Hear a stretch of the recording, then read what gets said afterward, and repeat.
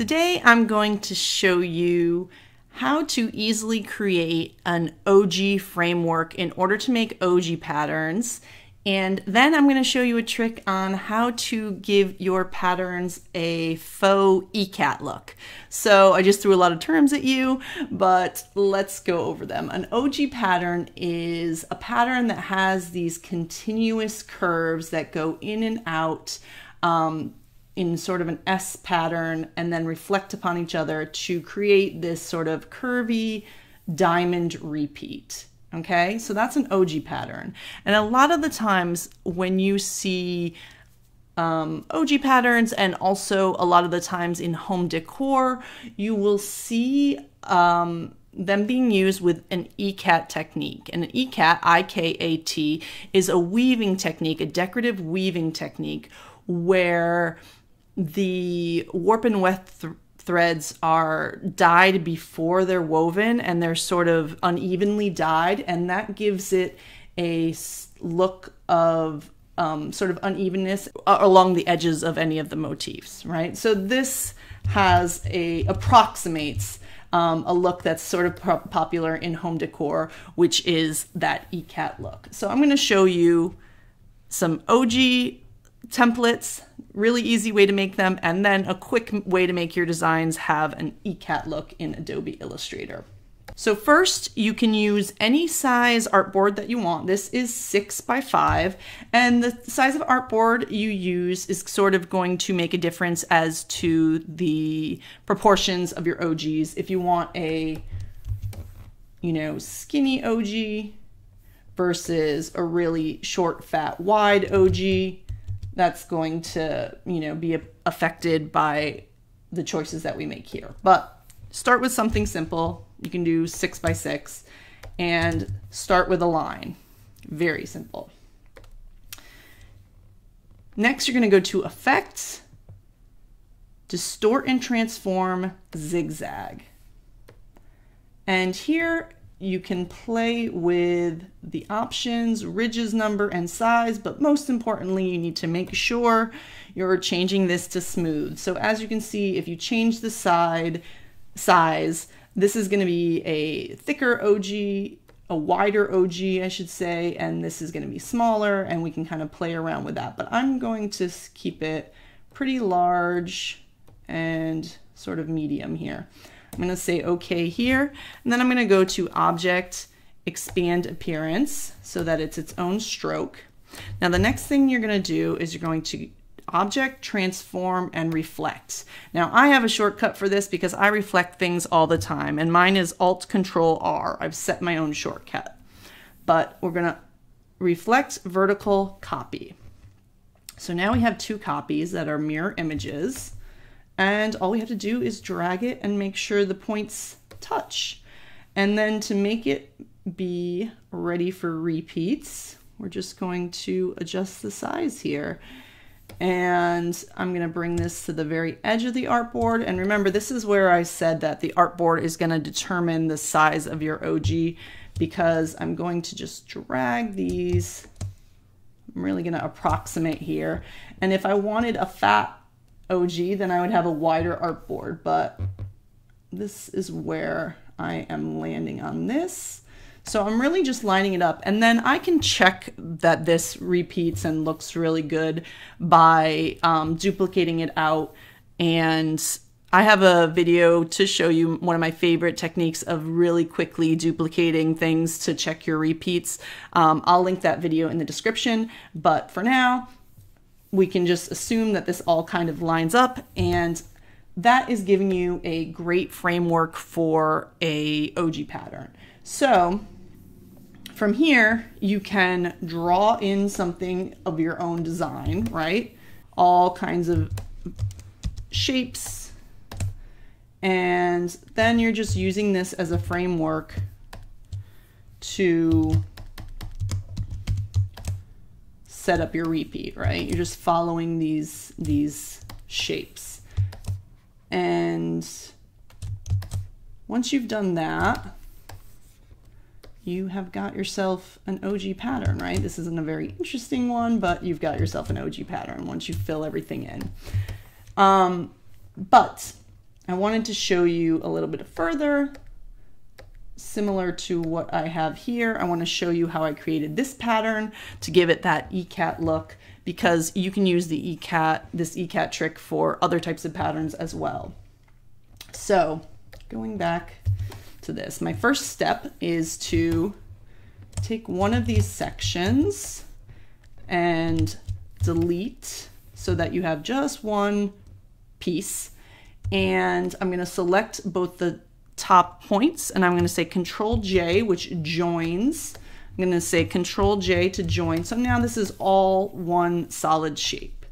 I'm going to turn it solid. Then my next step is to Control Copy, Control F, and that pastes the exact same shape directly on top of the first one. The F is for front, right? Now I'm shrinking it down. I'm changing the proportions a little to make it a little bit more interesting. And then I'm also going to shrink this a little bit because in my original, I used this line as well. So now we've got the basic shape.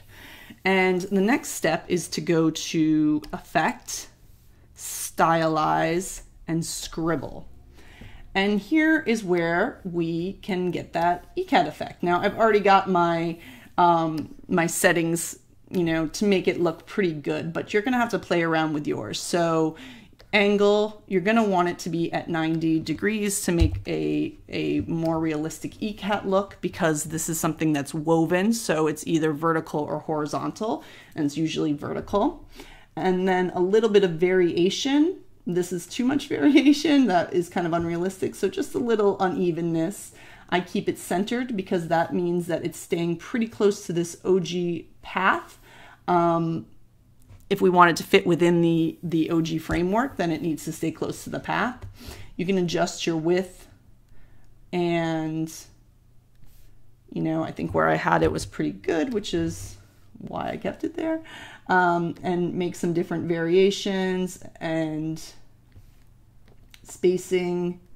So these are all the things you're going to have to adjust and sort of do it by eye. Spacing 0.01. Let's see how that looks. There we go. Gives a little something. And then I'm going to say OK. All right. Now we have the general shape, so we can delete this one. I'm going to group these two. And basically, again, we're just sort of repeating it, dragging it into the framework. Let me put this actually on another layer here so that the framework is underneath. And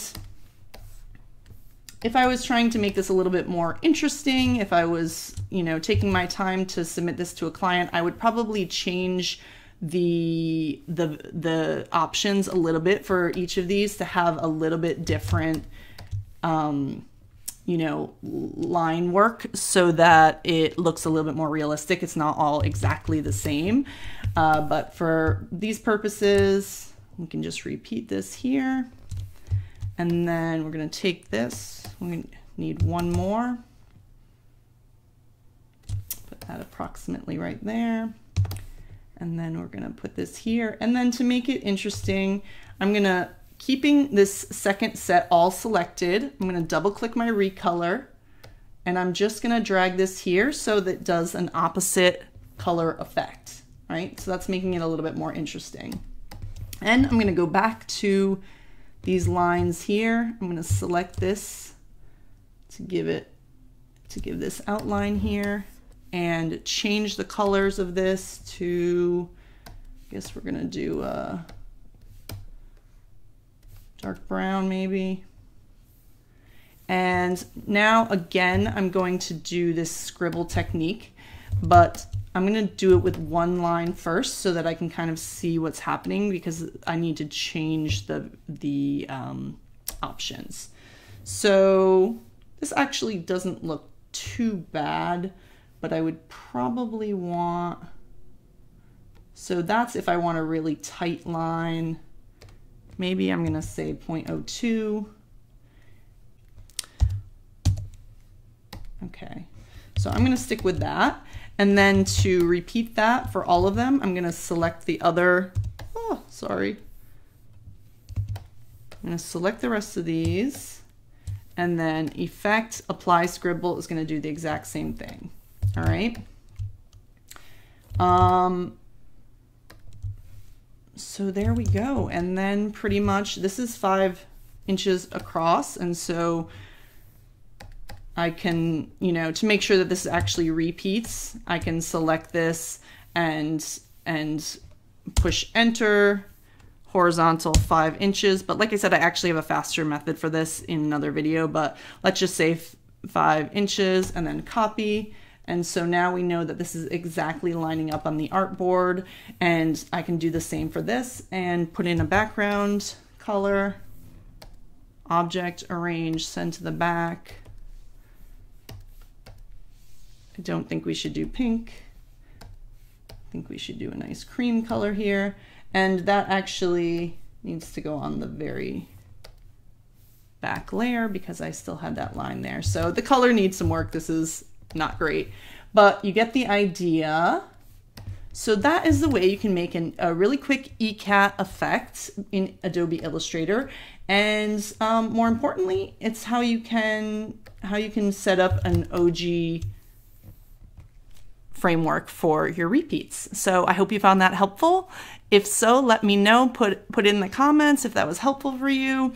If you've done any Ogee patterns, I would love to know. It's one of my favorites. I don't do it very often, but it's one of the cooler pattern types out there. So I hope you get a chance to experiment with it.